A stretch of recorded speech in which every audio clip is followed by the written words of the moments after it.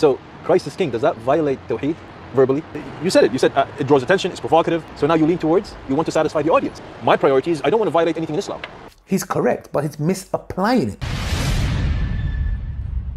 IslamNet is raising funds to establish a masjid and community centre in Norway, and they urgently need your support. This donation will be a sadaqah jariyah for you, because every person that comes a step closer to Allah through your donation, you will inshallah be reaping the reward. Click the link and donate what you can. Assalamu alaikum wa rahmatullahi wa barakatuh, brothers and sisters and dear friends. So NEAK0 is a new Muslim who is getting to know the Dawah scene, getting to speak to different brothers, alhamdulillah. He met me, Muhammad Hijab, Aki Ayman, and many other people, alhamdulillah. So he's in Dubai and he wants to meet a few other people, subhanAllah, and he happens to come across Faris. Obviously he doesn't know much about him, so it's just normal, just having a conversation with him. But obviously knowing Faris, and I'm sure everyone knows Faris, I'm fasting as well, so obviously I don't want to fall into backbiting, but we guys know Faris. We know Faris for laughing at the situation, what's happening in Gaza, somebody who blames the Palestinians for what they are going through, somebody who, when it comes to the issue of boycotting, just mocks and laughs about it, like, you know, it's not a big deal at all, you know, he's comfortable living in Dubai. Somebody who has not said a single word against Israel. I wish I was on NEAK0's stream. I would have asked him to ask Faris Hamadi if he can condemn Israel. I would love to see that. But anyway, so what does he do? Instead of meeting NEAK0 and, you know, giving him some reminders in the sense of, you know, just, you know, he's new to the deen, etc. Oh, no. He has to get straight to the refutation mode. Sticks it on him. Why? Because he said Christ is king. I said the same thing as well. Yeah? And he accuses him of saying words of shirk. Like, again, I'm fasting now. I don't want to fall into backbiting. If I'm fasting or not fasting, the last person I want to give my good deeds is to Faris. So NEAK0, we spoke to you and we told you about a group of people who have an issue with everybody. He's one of them. Here is the video, inshallah, guys. Let's watch for ourselves and see what was his issue with NEAK0 and what's his evidence that the statement Christ is king is shirk. How the hell is it shirk? I'm the jahil, ignorant one. You're supposed to be the knowledgeable one here, yeah? You are supposed to be the knowledgeable one, yeah? How the hell is saying Jesus is king? And I'm going to say, Jesus is king, yeah? And when he comes back, he will rule, yes? And there will be peace. He will be the king of all kings on earth, yes? On earth. There'll be rulership. His rulership, which is the Sharia of the Prophet Muhammad, peace be upon him. He'll be following that and he'll be ruling, yes? So how is saying Jesus is king? Yes, I understand to say king of all kings without giving context, saying on earth or whatever. I understand, but he did not even say that. So let's watch for ourselves, inshallah, and see what's his evidence to claim that, to say Jesus is king. Andrew Tate said and him said makes him go against Tawheed. Like, you can't make this up. I think everybody has their method in this war against Shaitan. Yeah. SubhanAllah, sorry, but you just proven what we were talking about. Right. Social media is a two-edged sword. So Christ is king, does that violate Tawheed verbally? Not intentionally. Your intention, you don't believe Christ is the king of kings. Because you wouldn't be Muslim if you say that. Absolutely you believe not. That. And I don't believe that, no. Yeah, but you said it. That is a violation. No, he did not say it. Where did he say Jesus is the king of all kings? He did not. Where did he say Jesus is the king of all kings? You said to him, you don't believe Jesus is the king of all kings. He said, no, I don't believe that. Yes, then you said, yeah, you said that. No, he didn't. And like you said, intentions, for an action to be accepted, a deed, you have to have the correct intention and the action has to be according to the sunnah. Okay, his intention was there.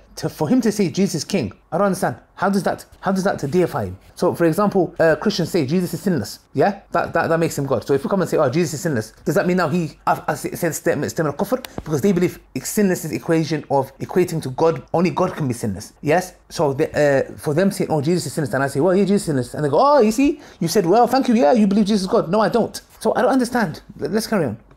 So acts of worship has two components: has intention and act. The intention should be correct and the act should be correct. You can't say, oh, I have my intention right, but my act is not right. It's okay. At least my intention is right. No.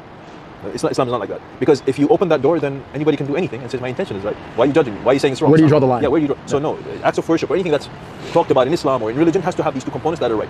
And so he's correct, but he's misapplying it. He's correct. Actions, intentions have to be there. Yes, so I can't intend to give dawah and then go to a nightclub because the actions that are following are not according to the sunnah. Yes, then if I go to a specific place where I want to give dawah, I don't whatever, but my intentions are to show off, again, it won't be accepted. So he's right, but he's applying it to the wrong place because NEAK0 never said Jesus is the king of all kings.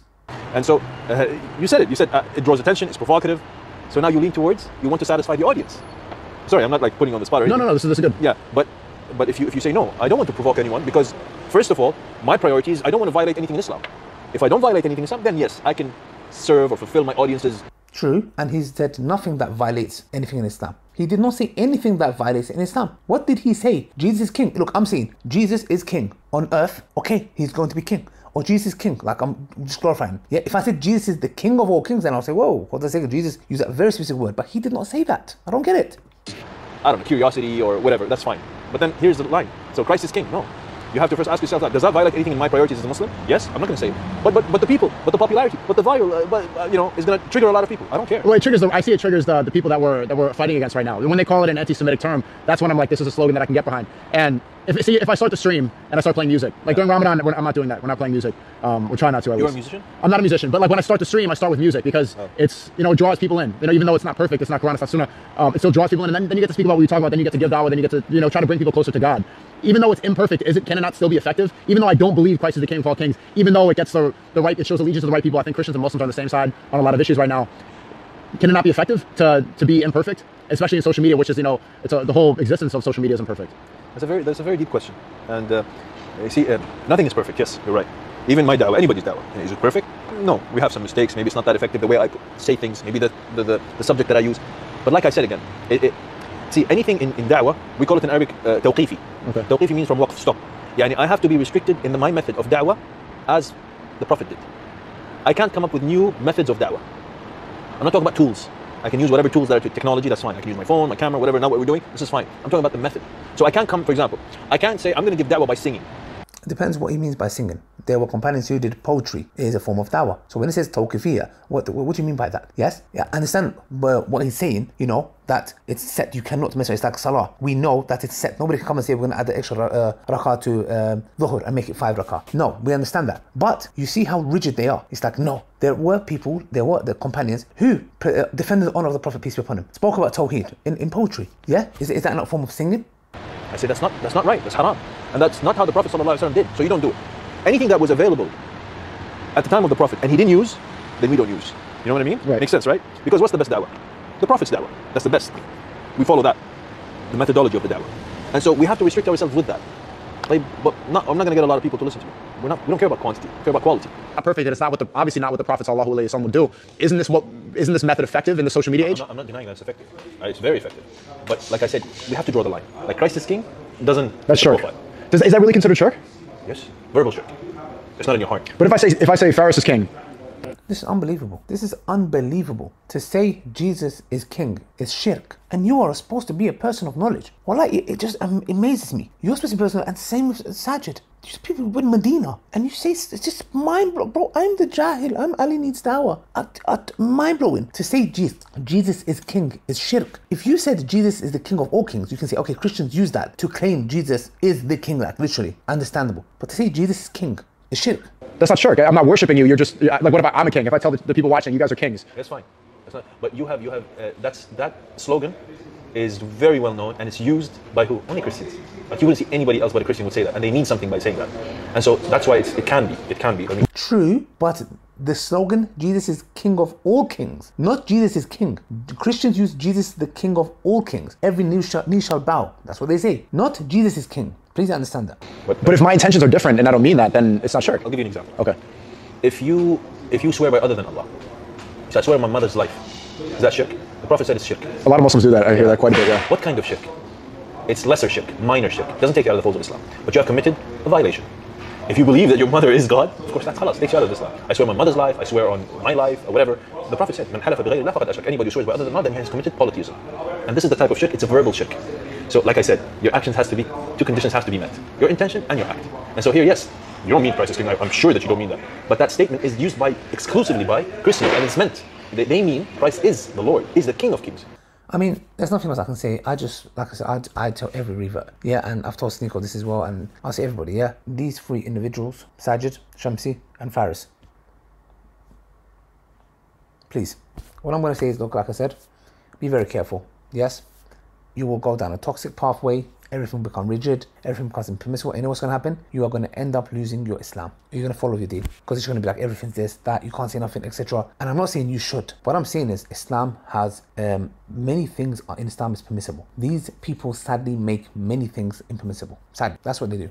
So what I'm just going to say is, for obviously Sneako knows I've spoken to him privately. Alhamdulillah, like I said before, bro, alhamdulillah, there's many people, actual people of knowledge that I take knowledge from, bro, inshallah, like Sheikh Uthman Farouk, very balanced brother, alhamdulillah, who follows the same methodology we do, very balanced, very fair, alhamdulillah. Stick to him, inshallah, and follow that. That's what I'm going to say, inshallah. I just wanted to make this reaction video because I found it so sad that he's there telling him things that, acting as if that is the there is no room for difference of opinion, or it's just that's you saying Jesus is king of shirk. It's unbelievable. So like I said, Sneak, I've spoken to you before, but for you guys watching at home, please be careful who you take knowledge from. Knowledge, please, like serious people of knowledge. Go listen to Sheikh Tahir White, Mufti Munir. Yes, there's many good brothers out there, alhamdulillah. So that's what I'm going to say, brothers and sisters. Till next time, look after yourself, inshallah. To say Jesus is king was said due to a specific incident that happened, etc. And it is very clear what was meant, and we assume the best. Simple as that.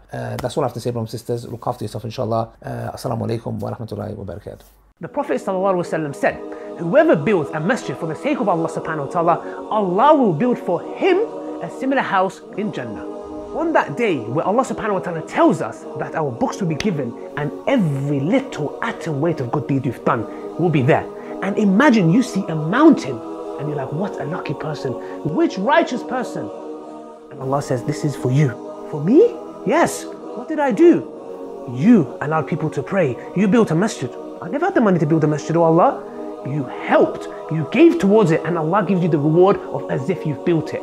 Donate now, guys, and do not delay. And share the video for extra rewards.